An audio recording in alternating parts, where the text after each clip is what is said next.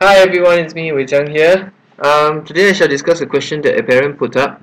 It is understood that the model method is actually a very good way to teach our children how to do this question, and especially at primary 1, it's a very good time to be introducing the model method to solve this kind of questions. But before we can even get there, there is an alternative way to try and explain.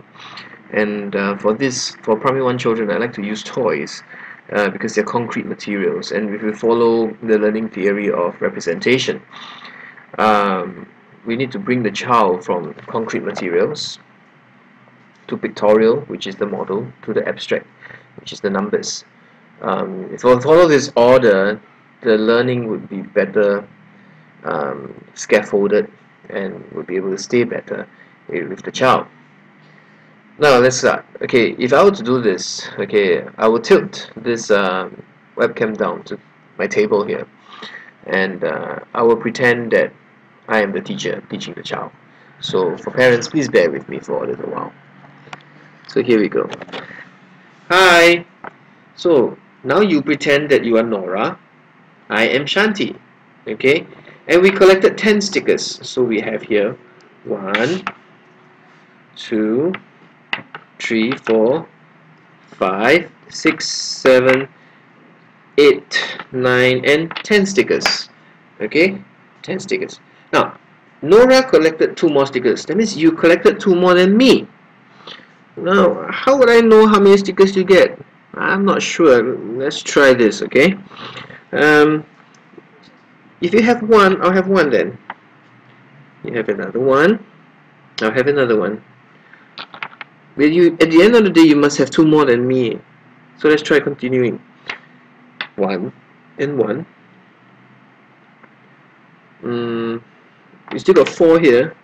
If you go 1 here and 1 here, hey, you've got 2. So you're supposed to have 2 more than me.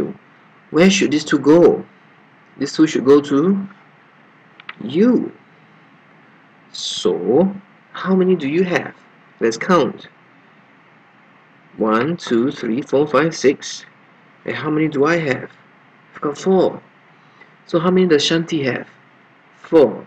How many does Nora have? 6.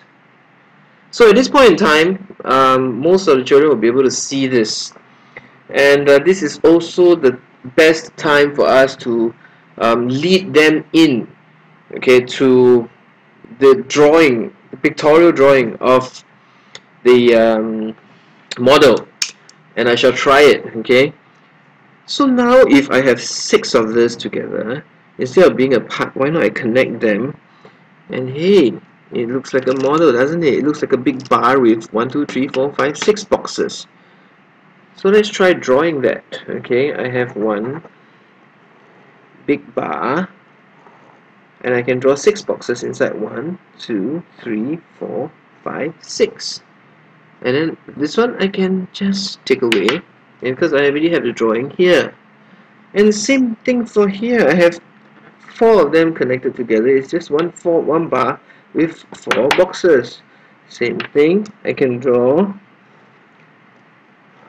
1, 2, 3, and 4. And there you have it. I don't need this anymore. So now you see, I can actually draw this, and then this would be 10. This is Nora, and this is Shanti. Congratulations, you have drawn a model. So typically this is how lessons are taught with primary 1 children.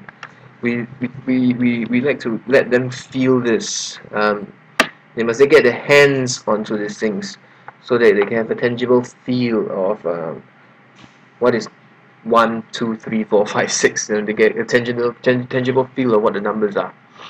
And of course, this is just the start. Assuming that they're in primary 1, this is just the start.